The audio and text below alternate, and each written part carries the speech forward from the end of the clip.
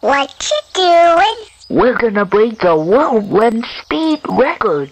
And then maybe a snack. Break the record, huh? Cool. I like breaking things. Then climb aboard. Ready? Ready! Blast off! Wow! We've broken the record. See? A rocket is going 10 trillion miles per hour. This is the fastest rocket ever. Look, the rocket is out of fuel. And that never happens. Ow!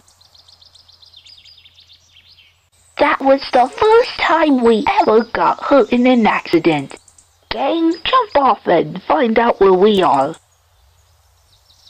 We're in Charleston, West Virginia, and the nearest hospital is a mile away from here.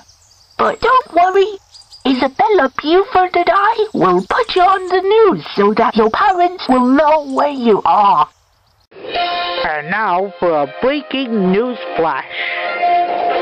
This just in, some runaway rocket kids had crashed their rocket towards Charleston, West Virginia. Not only they broke the world land speed record, but they broke themselves. Now they're being sent to the Women's and Children's Hospital. It's Phineas and Ferb.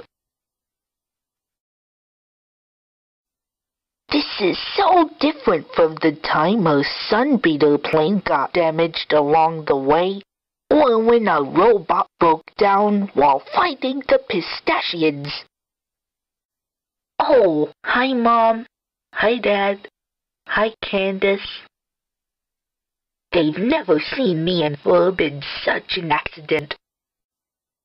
Mom, if you saw what Ferb and I did on the news today, that means that all those times Candace told you that Ferb and I are up to something, we really are. Gang, I think Mom knows that we build stuff now. I wonder if we'll build again.